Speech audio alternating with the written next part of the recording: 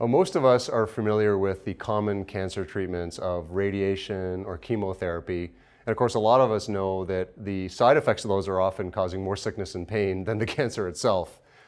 They're at the forefront, though, of cancer treatments are immunotherapies and targeted molecular therapies that are really a lot better at killing cancer without doing damage to the patient's healthy tissue. And John, your firm, Arbele, is at the forefront of this immunotherapy research. And you're being hosted here at the Hong Kong Science Technology Park, where Albert oversees over 100 biotech firms and growing very rapidly with up to 700 companies at the park already.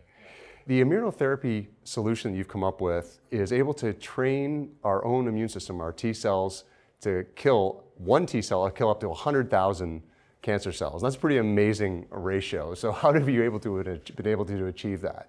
The foundation of T-cell immunotherapy is based on a simple and proven concept that our body has the capability to recognize and kill the cancer cells. But somehow, for some reasons, due to mutations or aging, our T-cell become losing the ability to recognize or kill them. So the current technology is to introduce a gene into the host T-cell, just like install a GPS device on the T-cell and allow the T-cell to find the tumor in our body and attack and kill them. So that will limit the toxicity. And also the T-cell can prolong and sustain in our host body for a long time. Our technology can equip a safety mechanism or safety switch.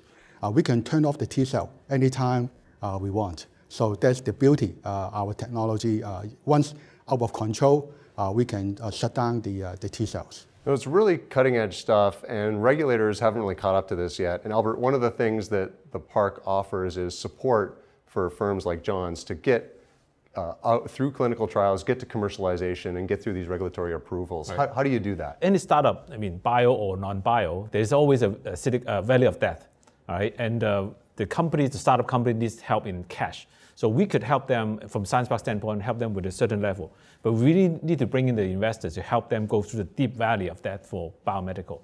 And we're helping them with Series A to seed round, but we need investors to come in at other stages, including pre-revenue IPO in Hong Kong. So a lot of things that has to happen. John, do you think that there's a lot of headwinds coming with new therapies like yours going to market? Obviously, not everything's going to go as planned. What do you think are some of the risks with the platform that you're developing? I think the strongest headwind is the regulatory environment because most of the regulatory environment based on the old rules. So the therapy is so new, so the regulatory body are not familiar. So I think what we can do is to educate the general public and also try to educate the regulatory bodies. And that education process, obviously, you can have a role in that, Albert, as part of this as well. This struggle between technology and regulation is always there.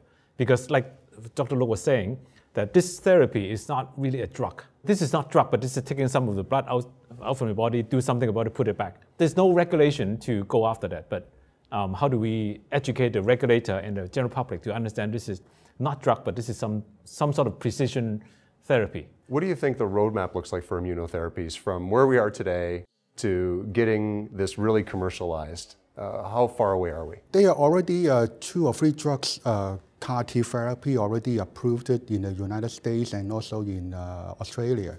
So there have been evidence, proof of concept. This therapy is safe and also very effective. So for blood cancer, the remission rates are over 80%. That means the cancer completely gone. We plan to go to clinical trial for our product later this year.